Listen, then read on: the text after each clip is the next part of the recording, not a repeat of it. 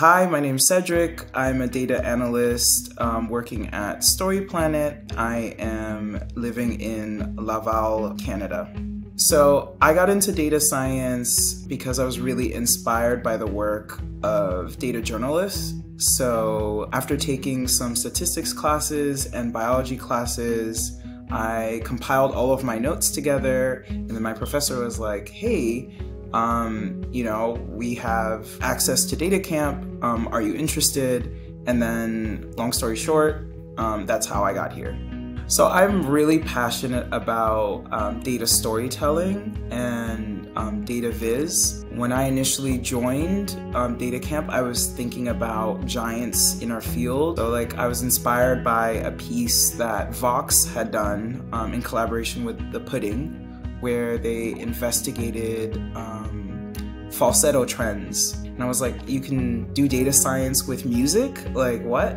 So that was the start of being interested in these more human stories, but told through data. I'm really interested in taking those tools that I've learned from DataCamp and other places like the Data Visualization Society, and I really want to become an information designer or a data journalist, but with an analyst background or a data scientist background. So I have the Professional Data Analyst certificate, and I did the R and SQL track.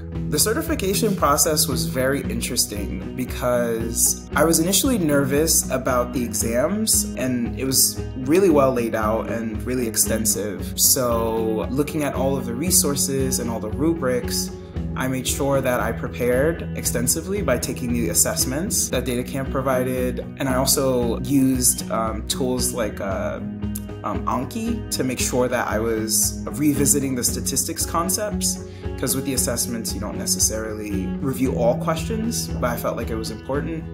And then after a week or two of doing that, after I'd completed the tracks, I did the exams. The exams weren't as hard as I thought. I think I was really well prepared, and I was really happy with that. The case study proved to be not difficult, but you did have to be careful to make sure that you follow the directions properly. Yeah, I think the biggest thing that I gained was the certification community. I think having access to a group of people that are, passionate about learning, providing so many resources, access to talks, it's really encouraged me to come out of my shell a little bit.